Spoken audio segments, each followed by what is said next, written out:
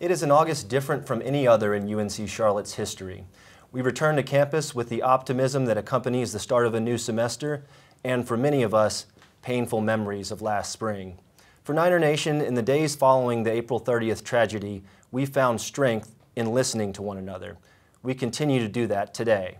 With me in studio is John Bogdan, Associate Vice Chancellor for Safety and Security. Also with us is Sarah Smyer, a lieutenant with UNC Charlotte Police and Public Safety. And with us as well is Larry Gordine, Director of Student Assistance and Support Services. Our conversation will be guided by questions you submitted online, and our sincere thanks to all of you who shared your thoughts. Your contributions will help shape not only our conversation today, but also the university's approach in the coming year. Let's begin by establishing some context about where we are now. John, what has the university done since April 30th to make sure that the university is secure, and what can we expect over the coming year? Thanks, Wills. We've done a host of different things to improve or enhance security at this point. Some of the more significant ones are we've completed a very deliberate internal review looking at our response recovery and the actions taken the training for the actions taken the day of. We have secured a contract with National Police Foundation, partnering with the International Association for Campus Law Enforcement to conduct a third-party external review. They've assembled a team of subject matter experts that will come in and give us a very thorough review of all actions taken until then. We've hired two additional rangers for improving security at the light rail. We've trained 8 additional ALICE instructors, bringing our total to 13 and allowing us to effectively pair ALICE instructors with each college for better availability and capability of the training. And then coming up in the future, we've scheduled a total, I think at this point, of 8 in community enhanced ALICE training, large group trainings for active assailant training available to students, faculty, and staff to better prepare people for any sort of emergency situations in the future. We will have a significantly increased police presence focused around community-oriented policing as the semester begins. Things like additional bicycle patrols, additional dismounted or walking patrols, as well as partner patrols with our local agencies to incorporate them in the safety as well as their familiarity with our student population. Lastly, we've implemented increased security standards for large venue events such as like football games and commencement. You'll see metal detectors and more restrictive bag policies, and increased police presence for all things of that nature. Now we'll get into ALICE training a bit more later in the show, but for those who aren't familiar with it, what does that entail? ALICE is an acronym that stands for Alert, Lockdown, Inform, Counter, and Evacuate. And it uses the basic run, hide, fight model to teach techniques for being prepared to respond to an active assailant, as well as things to do to secure yourself and or counter if the situation presents itself. Larry, I want to bring you in to discuss what mental health services and other resources are available for students as they transition back onto campus. We know that when students return, we're expecting them to have lots of questions about how they're going to be, if they're going to walk by Kennedy building, but some of the resources that we have specifically to mental health, we have our Center for Counseling and Psychological Services. It's a great resources that students can go if they're needing trouble, whether academics or just trying to explain how they feel. Students can utilize those resources on an emergency basis. If they feel like they need to meet with someone that day, they can go in and speak to the counselor that's there on an emergency basis. Or if they want to schedule out a meeting, they can call the counseling center at 8 a.m. to try to set up an appointment. And so the staff in the counseling center are there available to meet with our students and prepared as students come back to address some of the mental distresses or in crisis that they may have. Other support resources that they have on campus would be the Office of Student Assistance and Support Services. When you're having a psychological distress and you have other personal issues that are impacting our students, their academics may suffer due to that. And we're like at the overall holistic health and wellness of the student. And so staff in the Office of Student Assistance and Support Services can meet with students on a walk-in basis or a scheduled basis to kind of talk about what are their needs. And that staff will assess their needs from an academic standpoint, but also personally. And so a lot of times when we're meeting with students and we start to peel back the layers of the issues that they are experiencing, we can kind of pinpoint whether it's a financial need or having a physical or psychological distress. And our job is to come up with an individualized care plan for those students and then help facilitate connection to the different types of resources on campus. Again, whether it's the counseling center or the student health center, the disabilities office, or reaching out to faculty on the student's behalf to let them know that the students have met with a staff member and they're having some issues. We are encouraging you or ask for your lenience to support that student from an academic standpoint. So we're trying to look at it from a holistic standpoint, not just from a physical or psychological standpoint as well, in terms of the success of our students here at the university. What about faculty and staff who may be looking for a similar type of resource? Okay. So there's two particular programs that is designed specifically to look at for faculty and staff to return. And one of those programs is called the Community Active Assailant Response Training. And so that program is designed specifically not just for faculty but students as well, and what you can encounter or how are you going to respond in a crisis situation. What kind of tips and strategies will be available. And so they are scheduled to have about 5 different programs, trainings throughout this semester that we certainly encourage both faculty and staff to look at and sign up for. The other program that are designed for faculty and staff is the Return to Campus Tips on how to support our students.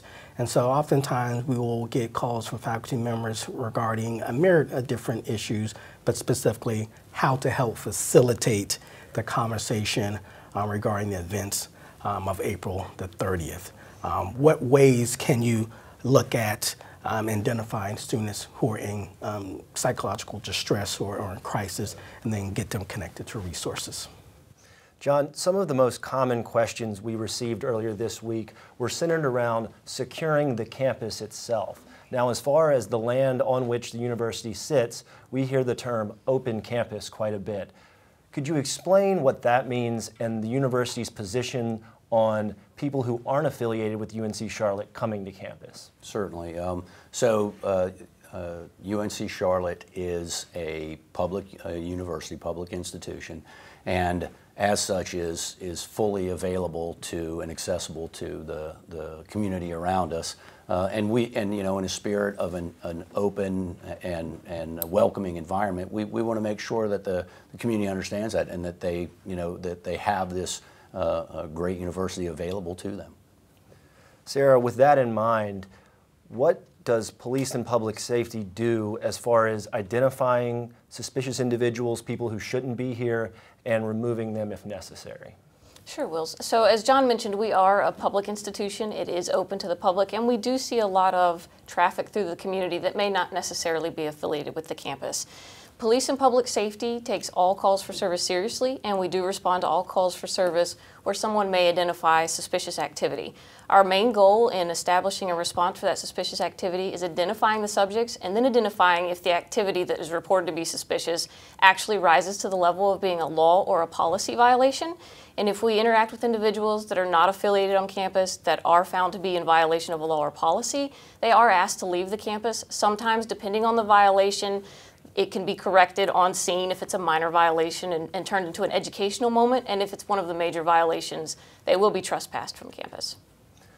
Larry, looking at our own population, what can students, faculty, and staff, what are some signs they could look for that a peer or a classmate might be struggling and needs some help? And then what can they do as far as getting that person some resources? I would say some of the signs would be first identify that your students your peers are in distress. Some of those signs could be absentee from class, diminished academic work, dishevelment in their appearance, or even written expressions and assignments that they're having. And so ways that faculty can support students and then students can support their peers. It's just one, being aware that there is an issue and then knowing what to do and where to go to get the help that they need. And so they can encourage students to visit the counseling center, visit the Office of Student Assistance Support Services, or if they want to refer a student, they can go to incidentreport.uncc.edu to report a caring concern for a student. And then someone in the Office of Student Assistance Support Services will reach out to that student to request a meeting to kind of talk about the issues and concerns that they may have as it relates to their academics, but their overall health and well-being. Sarah, with the increased police presence that John mentioned coming to campus, what is Police and Public Safety doing to make sure that the interactions between police and the campus community continue to be positive?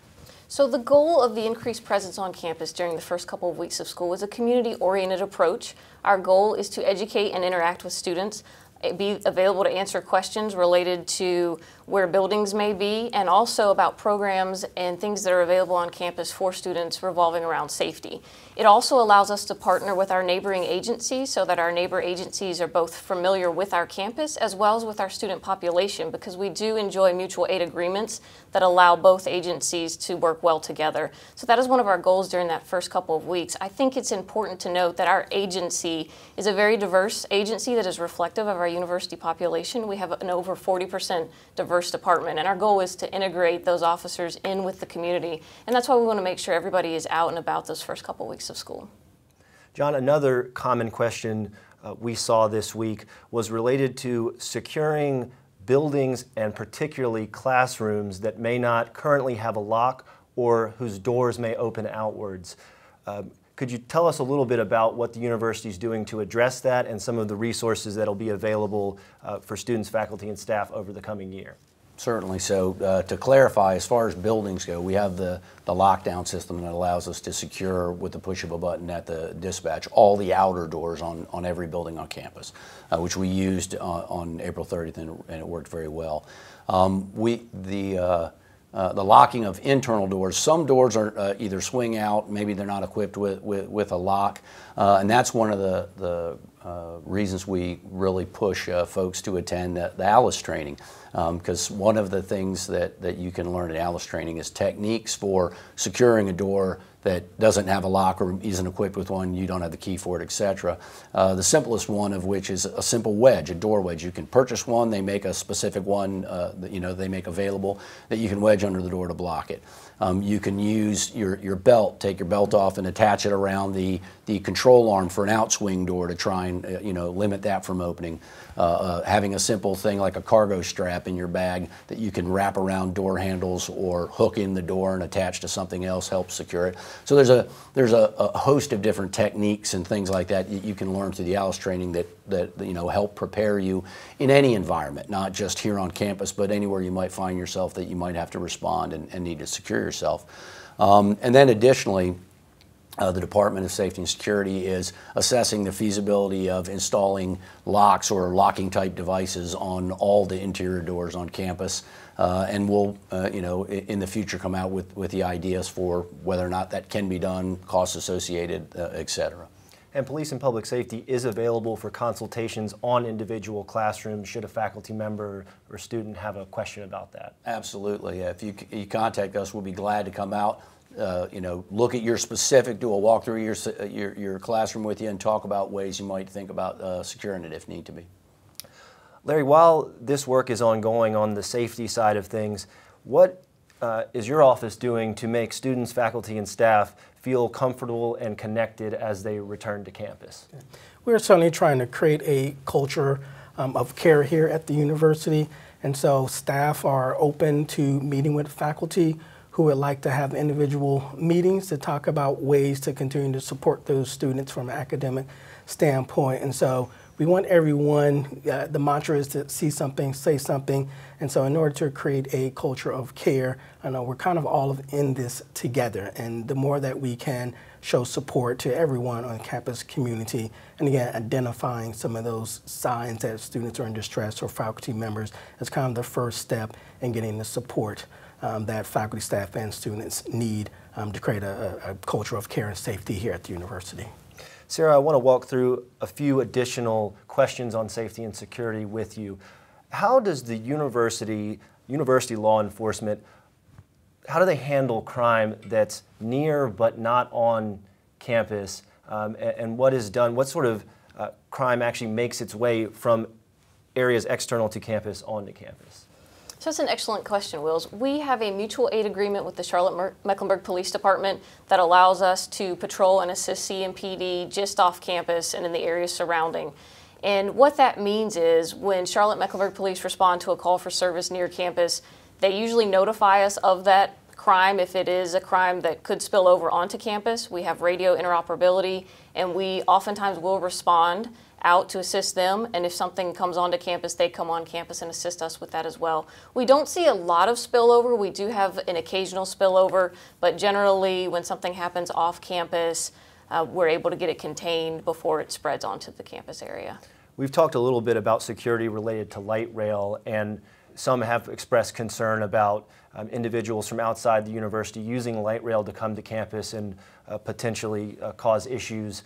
What security measures has the university put in place to allow light rail to be a safe and secure method of transportation for our community? So in addition to the cameras that are already placed throughout campus, additional cameras have been placed on the light rail platform area so we can monitor that through the video footage. And we also have rangers and officers that are stationed at the light rail platform, as well as blue light phones that are nearby, but we monitor that area heavily and make sure that we have a presence there. For students moving around campus who want to feel extra secure, or maybe have a night class and need to return to their dorm or to their apartment at night, what sort of resources are available in that case? The first thing that I always recommend to all students, faculty, and staff is to download the LiveSafe app. This is an app that is free of charge to all students, faculty, and staff, and it allows you to use the safety walk feature, which would let somebody track you when you walk. So you could allow one of your friends to see where you are to make sure you're getting from point A to point B safely. It also enables you the ability with one push of a button to dial police and public safety or send police and public safety a text message.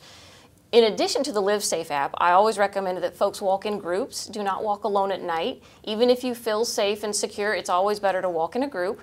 We have the on-campus bus routes that have bus stops pretty regularly throughout campus. There's also an app associated with that so you can schedule your bus time and see where the bus routes are so you could stay in the building and then leave and go to the bus stop when you know your bus is nearby. And as a last resort, if you ever feel unsafe, you can always call police and public safety, and when an officer is available, we will come out and meet with you and make sure that you get to your destination safely.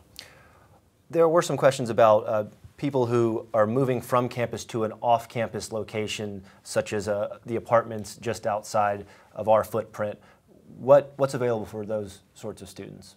I would say also the LiveSafe app, because no matter where you are, that LiveSafe app has the functionality as a normal app would. It's not just exclusive to campus, so you could still utilize it to allow somebody to see where you're walking. I would still say walk with a friend. Some of our bus services go a little bit off of campus. Some of the off-campus housing also has bus services available.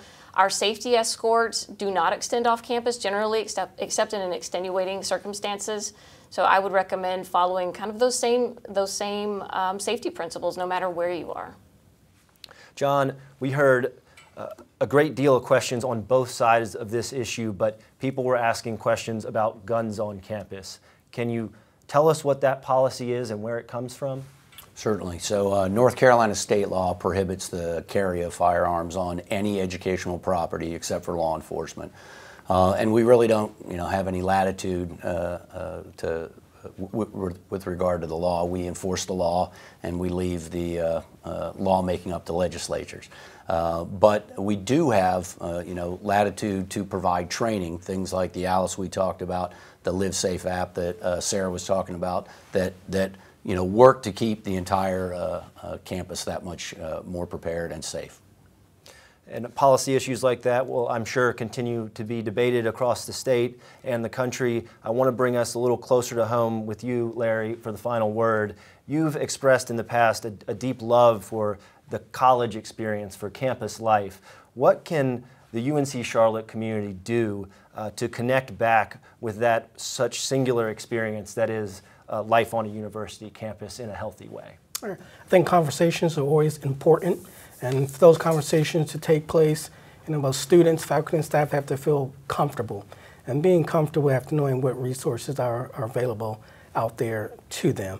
And so some of the trainings that the university is proposing, as is the community active assailant response training, and then returning to campus, how to support our students is the beginning of that conversation in terms of feeling comfortable. And talking about ways that we can also participate in safety overall here at the university. It's a great time. Students are in that age where they're learning, growing, and developing. And so the more tools and skills that we can teach students and how to look out for their friends, or even recognizing their own signs and symptoms that they may be struggling. And it's okay to reach out for help.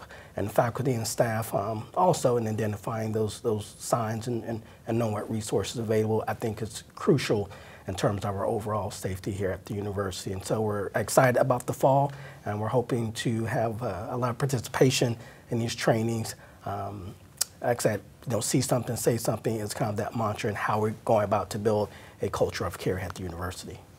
With that, thank you all for joining us, and thank you all for watching. For John Bogdan, Sarah Smyer, and Larry Gordine, I'm Will City, and we are all Niners.